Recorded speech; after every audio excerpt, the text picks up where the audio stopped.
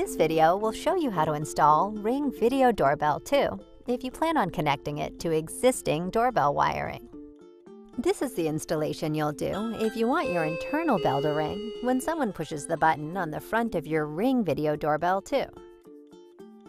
This is the battery. We recommend fully charging the battery before installation, even if you're wiring Ring to existing doorbell wires. Wiring your Ring Video Doorbell 2 ensures that your internal bell will ring. Plug the charging cable into the battery. While charging, both the red and green lights will light up. When only the green light is lit, it's completely charged. Slide the battery back into the compartment. You'll hear a click when the battery's secure. After inserting the battery, it'll take about a half a minute for your Ring doorbell to power up.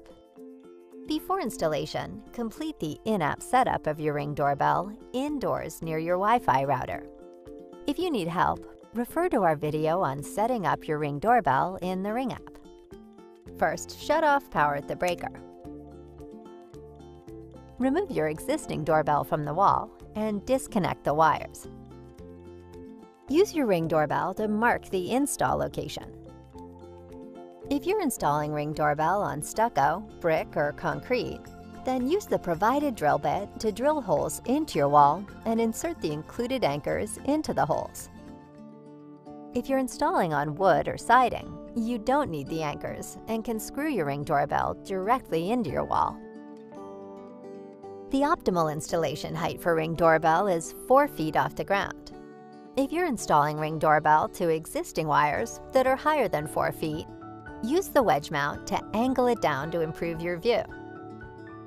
Now connect your existing doorbell wires.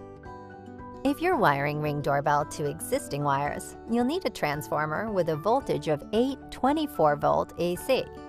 A resistor must be used if you're wiring directly to a transformer. Please note that most intercoms and DC transformers are not supported.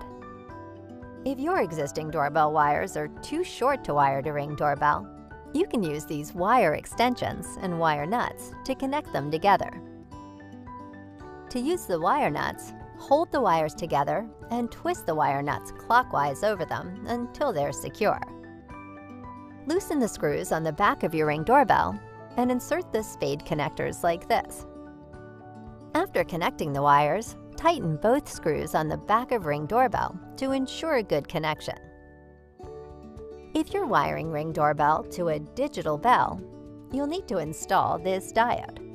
For more information, refer to our video on diode installation. You can also refer to the printed manual that came with Ring doorbell if you need help. If you have a mechanical bell, do not install the diode, because doing so can damage your bell. Then feed all the wires and wire nuts, if they were used, into your wall.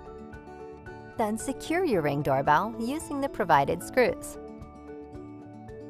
Afterwards, install your faceplate by slotting it in at the top and clicking it into place. Finally, use the star-shaped end of the screwdriver to secure the faceplate with one of the provided security screws. Turn power back on at the breaker. The front light on your Ring Video Doorbell will illuminate. Congratulations! Your Ring Video Doorbell is now ready to use.